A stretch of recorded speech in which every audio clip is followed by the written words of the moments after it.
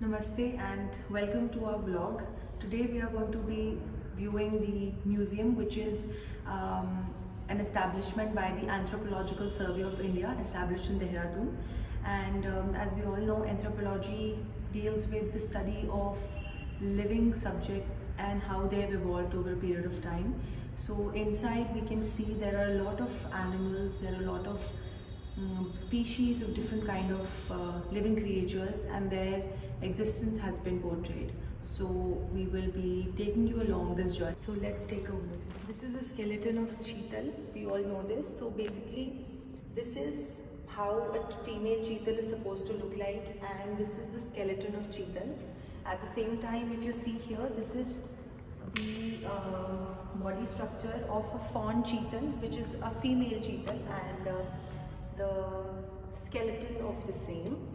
This is the trunk, the skeleton of a male elephant, and it's really big compared to the skeleton of a female. Here we have different type of feathers of western Tragopan melancephalus, and basically this is Uttarakhand's bird, and the habitat is Ringal bamboo and conifer forest. That is where they stay, and they need a height existence of 2700 meters. So as you can see, it has various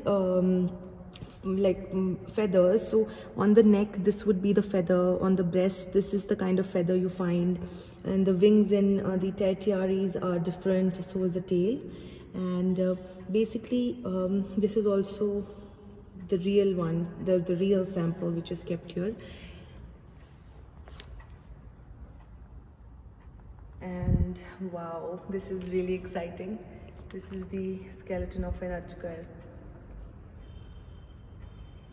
and it's so beautiful to see how nature itself is captivating itself, and it's just so beautiful to see. Amazing it is. Python walrus is what the terminology in scientific terms is. Now you all must be wondering how these birds are still the way they are kept. So I'm not really sure of the process, but they fill some sort of chemicals into the body of the birds or the animals just to make them, stay that way for a very long time. So here there is birds of the northern region, where we have Himalayan pied kingfisher, different kind of parakeets, and as we all know, it's quite dangerous. So magpie robin, and below we have the myna, the grey-headed myna, black-headed myna, jungle myna. All these mynas are here. And then we have some green pigeon, some black-throated jay, Himalayan tree pie, hair-crested drongo, a grey-winged blackbird, black chongo. So these are basically all the birds which are found in the northern region, and this is really very exciting to see, from such a small size, that is a northern blue throat, to a massive jungle crow. Nature itself, is really captivating, and I wish I could take them home.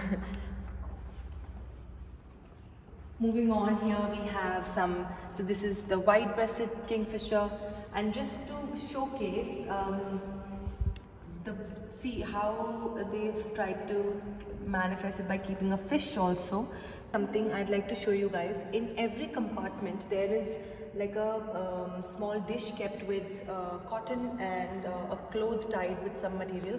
So I think that preserves the entire internal system for them to stay that way. And here are the birds of prey. Again, these are a definition of how nature itself formulates a circle. So, and then you can also see on the wood owl that it is also capitulated the other bird I mentioned, black-headed oracle, the yellow bird. So itself, how they find their own food. It's within the food circle. This is the Indian pangolin, and wow, what a beautiful creature again. And here is some of the skins of different kind of bears that they've kept. We saw the skeleton of a barking deer. It's quite smaller in size compared to the spotted deer, and Below we have skull of a fish, skulls of vulture, skulls of a wild boar, and at the down we have some of the animals which like to rest there on on the feet. The grey musk shrew, we have the yellow turtle, we have the skeleton of a monster lizard as well, and also like a real life size monster lizard is also kept inside. Moving on, we have the common mongoose, which many of you must have seen in their gardens roaming around, and again the civet cat, which we just saw. So yeah, just look at the details of how they've tried to captivate the beauty and the existence of these animals, just to preserve the culture and showcase it for the future generations to come and see how necessary it is for us to preserve the habitat. Otherwise, we would all just be visiting museums just to see how things existed in the previous time. And if we do not mend our lifestyle, if we do not mend our ways to preserve the ecosystem of India, unfortunately, we won't be able to see any of these in real life. So yes, it's quite unfortunate. Also, I'd like to mention one thing. All of these animals that are kept here, they are not killed or they are not kept here for a specific reason to show. They met with an unfortunate death due to various circumstances. So the Anthropological Survey of India has taken the initiative to use those bodies of the animals or the creatures, the birds, to their maximum potential by keeping them here. Birds of the northern region, how the habitat and the system works. Now we move into the western Himalayan ecosystem, just a glimpse of how things work and everything that I just explained. For us to have it preserved, this is what the natural habitat of the Himalayan ecosystem looks like. And here you can also see that they have numbered the kind of trees. So all of the trees which you can see inside are different in nature. And they've mentioned what all kind of trees depict what and which animal is what. So all the animals, all the birds that we just saw, they've just tried to portray it in a manner that how it stays inside the ecosystem of the Western Himalayas.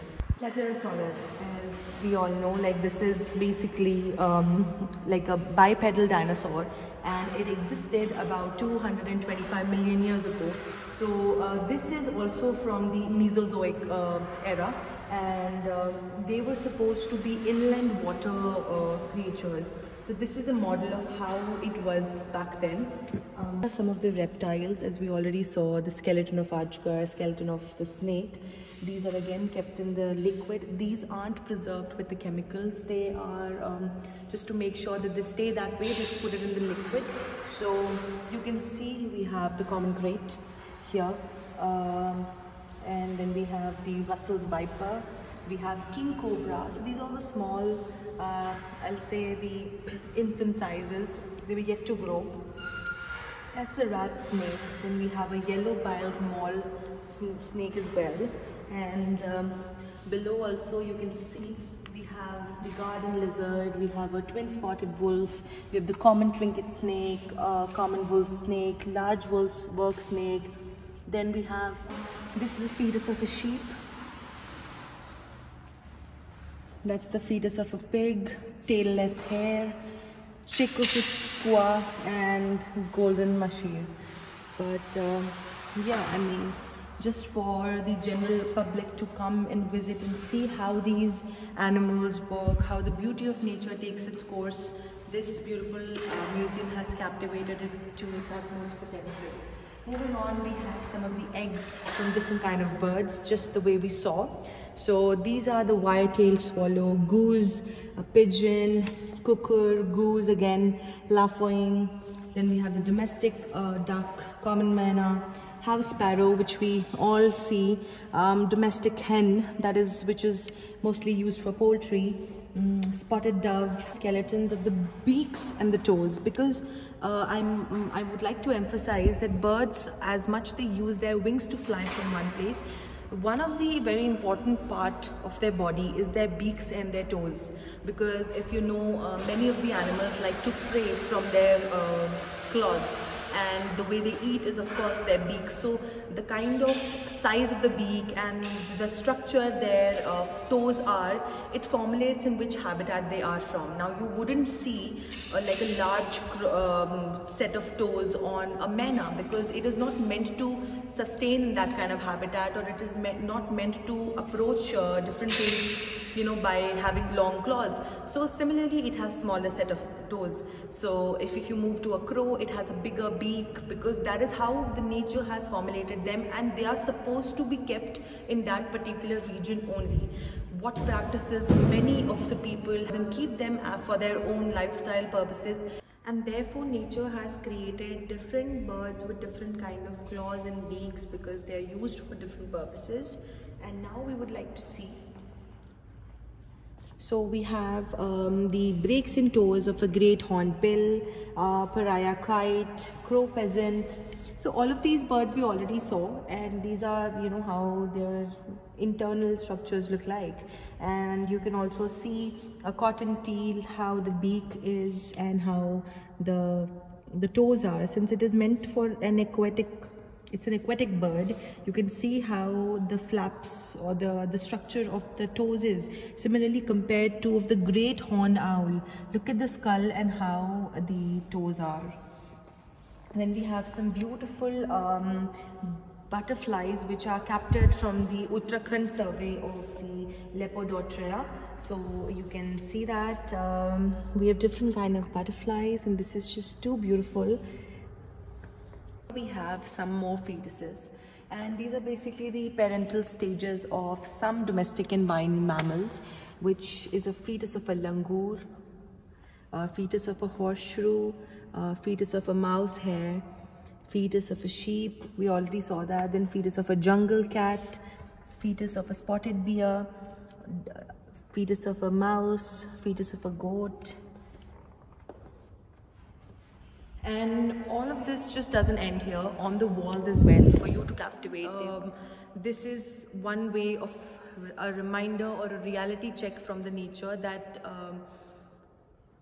different animals are built with different abilities in different ways. Similarly, how we humans have also evolved over a period of time, just for us to have a soothing at a particular region, because that is how we're meant to be. And that explains the different structures of different horns and antlers of these animals, because they're supposed to sustain or exist in nature with that kind of build and with that kind of habitat. So please, it's a request for you all to be very cautious of what you're doing to the surroundings in nature, because you might not know, but down the line eventually you are in some other way, or your actions might be affecting the lives of these amazing animals and amazing birds and species that we've just witnessed. Habitat, and if you want to come and see this and live with the nature and get a glimpse of it, feel a little down to earth of where you actually come from, how life evolves from one state to another, I will request you all to come and definitely visit this anthropological survey, which is situated here in Dehradun. It is also in the campus of the FRI, Forest Reserve of India, and again, it itself was a very great and a knowledgeable experience. Gives you a sense of where you actually come from and how you belong in the wildlife. So gives you again a warning of not to fiddle with the wildlife and keep it the way it is supposed to be. And yes, I hope you all loved coming along this journey with us, because I truly enjoyed every bit of it, and I would love for you to come and see and drop down your views at the visitors book, which is also kept here. And if you come here, you will definitely see my name along with the name of my camera person, Priya. We are students of Masters of Arts of Chitkara, and we would like to take your leave now. Thank you so much.